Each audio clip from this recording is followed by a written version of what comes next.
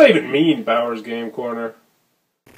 Ahoy there, YouTube! We're back again today for another game review, another special Kickstarter review. Today I'm very excited to be checking out Missing Link from Duncan Davis. This is for 4 to 20 players, ages 9 and up, and it'll take you about 30 minutes to play. This is on Kickstarter right now, and it could use your help. And in Missing Link, this is a party game where you're going to be taking two seemingly random objects, revealing one, and then trying to get other people to guess what card is hidden in your hand by providing the missing link between the cards. Sound intriguing? Let's open up and see how it works.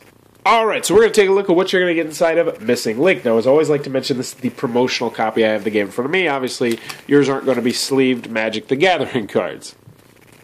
So take what you see with a grain of salt. Now the first thing we're going to go over is our handy dandy rule sheet, which as you can see is not here. That's because my son walked off with it and I have absolutely no idea where he took it. But it is one page, it was single-sided I do believe. It was a very, very simple rule booklet. You'll need it once or twice and probably never need it again. It was very, very simple for a very, very simple party game. Now one thing I did have a small critique with it was the team game needed to be stretched out just a little bit more because it was a little bit complicated to figure out what was going on, just the way it was worded. That might be fixed in the final version, though. But once you know what you're doing, it's a very, very simple game, both the team game and the free-for-all mode. So we're going to go over what you're going to be doing in this game, and then we're going to go over how the game is played and the cards and all the various different things. So first and foremost, in this game, and we're going to go over the free-for-all mode because it is my preferred mode of play, is that you are going to be grabbing two objects, and you are going to be you're going to reveal one of the objects, and then you're going to be trying to get other people to guess what the hidden object is by giving clues based on the missing link between these two objects. Now, every clue that you have to get has to be 100% factual. And what you're going to do is you have 2 minutes to do that. If you can successfully do that in 2 minutes, then you'll get to keep a card, and your opponent will get to keep a card, and then you will both gain 1 point. The first person to get to 7 points will be the winner of the game. Clear as mud? I know. Let's go over the cards real quick. So, in this game, you're just going to get a bunch of cards. Now, let's take a look at the card, and I'll show you exactly what's going on here. So, this is a pencil, and this is what you're going to be using for the free-for-all mode. The free-for-all mode is this symbol down here. Down here, there's also going to be an adjective, cylindric. Wow, that's a difficult one. That essentially just means it's a cylinder. And down here we have the team version mode. Now the team version mode, everybody's going to be writing down different objects, they're going to be picking the objects, and essentially it's definitely a different spin on the game, but I like the free-for-all mode better.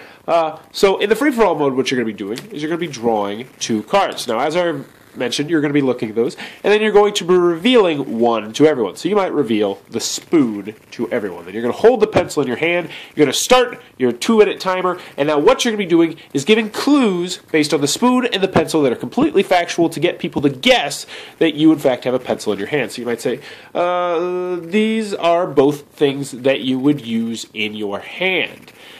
These are both things a college student might take with them to a long day at school. These are both things that you might find in a house. These are both smaller than something that's not so small. These are both smaller than a stick. As you can see, it's really way more difficult than you would imagine. And a lot of these make it just incredibly difficult to do, so it is a difficult game.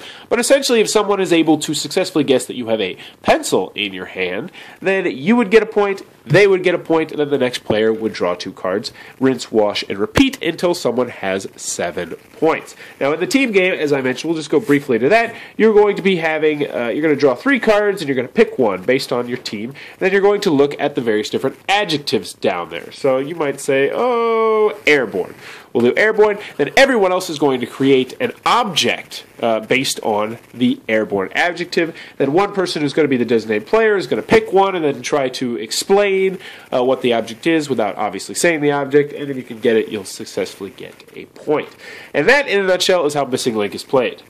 Alrighty then, Missing Link from Duncan Davis, currently on a Kickstarter near you, down below. Check out the link if it looks like it might be your cup of tea. What are my pros? What are my cons? First, on the con side, the game is not going to be for everybody because it is a party game. This is definitely a party game, and it's definitely on the lighter side of the party game. If you're looking for more raunchy, yeah, you're going to want to look for elsewhere. Also, I don't necessarily think this is one that's going to go over well as a game night game.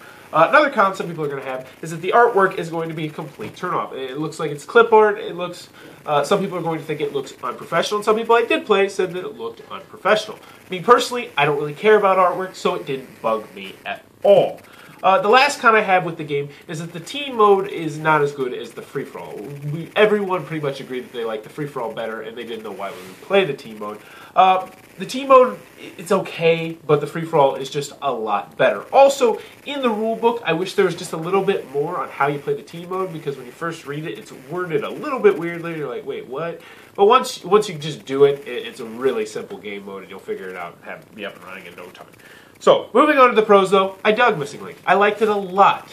Who's going to be digging this game? I definitely think if you are looking for a game that you can bust out with your family at a family get-together, this one absolutely fits the bill. If you got a casual work party, this one is going to be a lot of fun. And the great thing about this game is you don't have to be too into the game. This is not one where everyone has to be at a table or anything like that. You can just have the cards setting out in the middle. Someone could randomly draw two, reveal one, and then just start giving out the clues. Everyone could just be drinking, having fun, carrying on conversations if they're not really too involved in the game. And it's great. It really does accommodate a large group. It's a super simple game. You can literally have it up and running in under a minute, which is always something that I really, really enjoy.